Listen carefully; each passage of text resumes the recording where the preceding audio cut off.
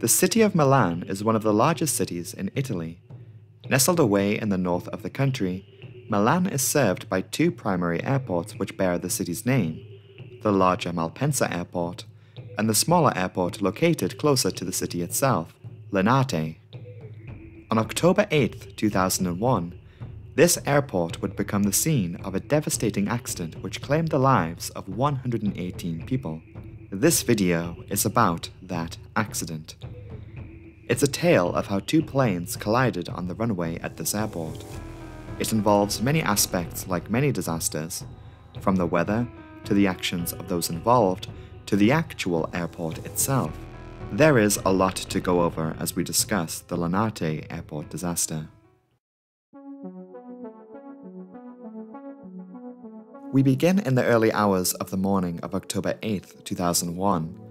A small corporate jet was making an approach into the Milan Linate Airport prior to 7 a.m. The plane was a Cessna Citation CJ2. It's a jet which only carries around 9 passengers. At 6:54 a.m., the plane made contact with Linate Airport to request weather information. The plane had originated from Germany and was loaned out from its German owner that would transport an Italian client to Paris later that morning. The Cessna jet did land in Milan as planned that morning, albeit the visibility in the area was very low, down to just a couple hundred of meters. This meant as the pilots landed their plane in Milan, they couldn't even see the end of the runway when it eventually came into view. The plane was taxied onto the general aviation apron on the west side of the airport, known as the West Apron. The runway they landed on was this north-facing runway, which at the time was labeled as runway 36 right.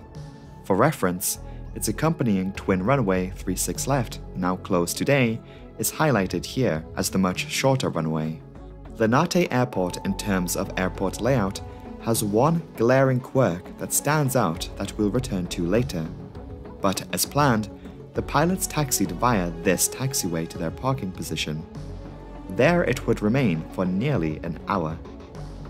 To abruptly switch our focus, we now need to look at a completely different plane on the other side of the airport. The main runway separates the two aprons, where the main passenger terminal is located here on the north apron. On that fateful morning, we'd find a McDonnell Douglas MD-87 operated by Scandinavian Airlines. Scandinavian Airlines Flight 686 was expected to depart for Copenhagen, Denmark at 7:35 a.m., but would subsequently be delayed for over half an hour. The MD-87 is a subvariant of the then popular McDonnell Douglas MD-80 series of aircraft. It has a shorter fuselage than its sister planes and is more reminiscent in size to the DC-9. Scandinavian Airlines was a large customer and operator of the MD-80 series, having operated over 80 planes of the type all across Europe. On board Flight 686 that morning were 104 passengers and 6 crew members. On the flight deck was 36-year-old Captain Joachim Gustafsson. Having worked for Scandinavian Airlines for over a decade at that point, he had accumulated nearly 6,000 flight hours, though he was still somewhat new to the MD-87, with just around 230 hours logged in the plane. His first officer that morning was also aged 36. Anders Hylander joined the airline in 1997. In that time, he had spent over 2,000 hours in this plane and had over 4,000 total flight hours logged. The pilots of Flight 686, while parked on the north apron at Linate Airport that morning, called the control tower at 7:41 a.m. for engine startup. By this point, all of the passengers and cargo were on board. The control tower did give clearance for the pilots to start up the plane's engines, but advised them that their takeoff slot wouldn't be until after 8:16 a.m. Already behind schedule, the plane at this time wasn't heading out to the runway just yet. Several minutes would pass until the time reached 7:54. Flight 686 requested taxi clearance from the airport's control tower. The instructions were received for the MD-87 plane to taxi out to runway 36 right. From their position on the north apron, they would taxi down this main taxiway to reach the end of the runway. 4 minutes later, as the plane began their taxi, another plane calls the control tower. It was the Cessna Citation jet that arrived in Milan earlier that morning. The plane now had its 2 pilots and 2 passengers on board. On the flight deck of that plane were 2 highly experienced pilots. Captain Horst Konigsmann, aged 36, and the 64-year-old First Officer Martin Schneider had a combined total flight time exceeding 17,000 flight hours. The 2 German pilots called the tower at 7:58 for startup clearance. The tower gave the Cessna crew clearance to start the engines and a takeoff slot time of 6:19. Visibility was still poor that morning, ranging between just 50 and 100 meters. The tower could not see the Cessna Citation or the West Apron, or even the end of the runway. Linate Airport is busy. 24 aircraft had already been assisted by controllers in the hour before the accident. Linate Airport also lacked ground radar at the time, meaning the controllers in the tower had no way to visually see aircraft positions around the airport themselves. The use of various airport landmarks was used to coordinate a rough estimation of where planes were. For example, that morning, the tower instructed the Scandinavian jet to switch radio frequency to tower control for takeoff once passing the airport fire station. The plane then reported on the tower frequency at 8:01. From this moment on, the 2 planes, the Scandinavian MD-87 and the Cessna Citation, were on 2 different radio frequencies. A few more minutes passed and the time was now 8:05. Taxi clearance was now given to the Cessna Citation. The following piece of information is critical. The air traffic controller authorized a route for the plane to take to get to the end of runway 36 right. We must now revisit the airport layout of Linate Airport. The aerial image of the airport shown thus far in the video has been slightly altered. Showing one this image may lead them to thinking the logical routing for the Citation to take to get to the runway would be to follow this taxiway, the way it came into the apron. This was not the instruction given to the plane. You see, there is another taxiway here. Instead, they were supposed to taxi north of their position and follow a taxiway that runs north of the West Apron and wraps around the north end of the runway. This taxiway then connects to the North Apron where the Scandinavian jet was parked. From there, the Citation would largely follow the same routing as that plane did just minutes ago. This taxiway is highly unusual, giving Linate Airport a unique layout and was labeled at the time as Romeo 5. Here is the exact instruction the Citation pilots received. Delta Victor X-ray, an abbreviation of the registration of the plane, taxi north via Romeo 5. The existence of Romeo 5 implies the existence of Romeo 1 through 4. So where are these located? 1 through 4 are the entrance and exit points of the main runway on the east side. Romeo 5 was the already discussed northern taxiway. So where did the Citation actually taxi? Basically, they taxied along the taxiway the plane came in that morning. This is taxiway Romeo 6, later becoming Sierra 4 along this stretch. Incidentally, another plane on the West Apron that morning was also given taxi clearance to follow the Citation. Despite the mistake of the Citation pilots, they would continue taxiing along this section of the airport. The controller that was handling it asked for the plane's position, to which they responded they were near the runway. The controller asked them to hold position for a time, thinking they were on the north side of the airport, when in fact they were roughly here. Once dealing with another aircraft, the Cessna Citation was allowed to continue its taxi. The Cessna pilots were themselves unaware of their actual position, and so stopped at an identifying marker indicating the Sierra 4 taxiway.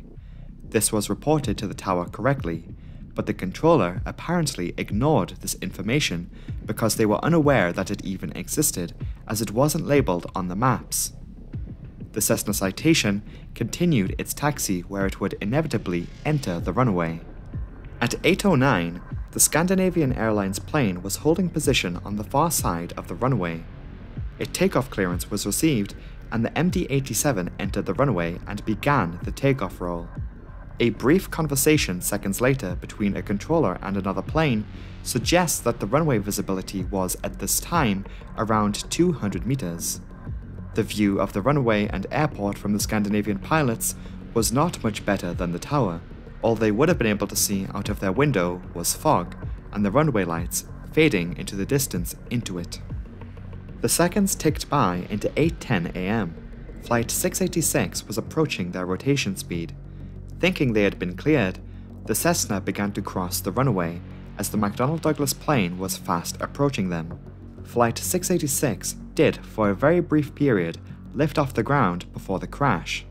An ACARS message sent out from the plane back to Scandinavian Airlines operations in Copenhagen suggests that the plane was in the air for roughly 3 seconds before disaster. At precisely 8:10 and 21 seconds in the morning, the two planes collided. The collision occurred at this runway and taxiway intersection. The Citation jet was destroyed immediately, breaking into 3 distinct sections.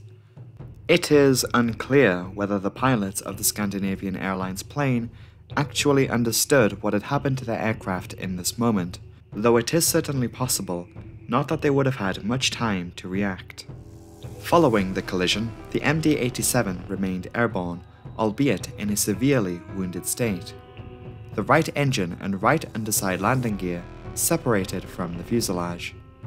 From collision, the balance of the whole plane shifted, and the pilots would inevitably struggle to regain control of their plane. Barely above the ground, Flight 686 slid over the end of the runway, skewing to the right before impacting the airport baggage handling building beyond the end of the runway. The plane was calculated to have been traveling at a speed of around 160 miles per hour when the plane crashed into the building. The 110 people on board the plane were killed from the impact. The injuries observed of the passengers varied depending on where they were sat. Those in the back of the plane were subject to severe burns to the point that many were unidentifiable. Those sat in the front of the plane were subject to blunt trauma. The controllers in the tower did not see the collision, the crash of the Scandinavian plane, or the burning building which it crashed into. Minutes would go by as multiple telephone calls went out from around the airport. It wasn't until 2 minutes later that it was first noticed that Flight 686 was not responding to ATC calls and did not check in themselves with controllers. Flight crews and ground staff on the North Apron also made calls to the tower reporting explosions on the ground.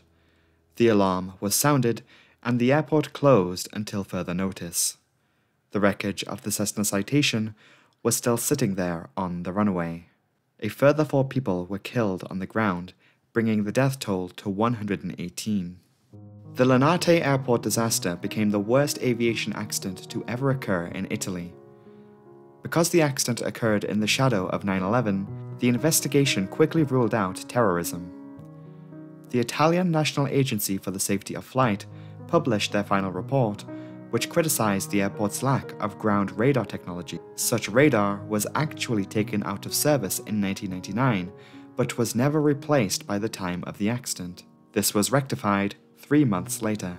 What the investigation did not do was go as far to blame any of the pilots involved in the crash, but it was noted that neither of the 2 Cessna pilots were qualified to make takeoffs and landings in visibility under 500 meters.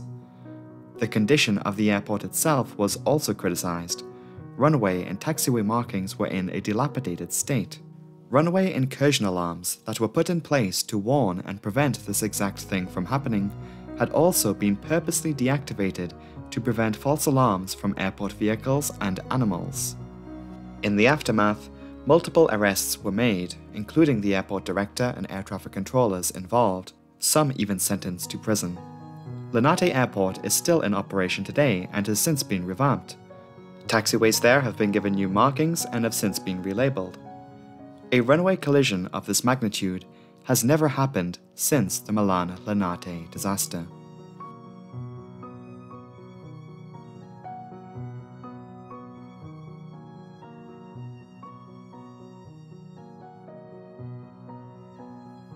Hello everyone, thanks so much for watching this week's video. When this video goes out, I will be trying to bring you an extra video coming soon. I'm not sure when that will be exactly, but I don't really want to spoil anything. With that said, I do hope you enjoyed this video. Be sure to leave a like and subscribe, as there is always a new video every Saturday. A big thanks once again to my patrons for their amazing support. Their names are currently scrolling on the screen right now. If you want to join them and have your name on the end of next week's video, you can join the Disaster Breakdown Patreon from £3 per month. You can also join from just £1 per month and get early access to all new content 2 days before it goes out publicly on YouTube, and also helps to support the channel further. With that said, we do have a new £5 tier patron to shout out this week. A big thank you to Ezra Gonzalez for the support. Thank you so much. Anyway, if you yourself are interested in joining the Patreon, the link to that will be in the pinned comment below. Anyway, I'm going to sign off this video now. Thank you so much for watching. Have a great day, and I will see you next week. Goodbye.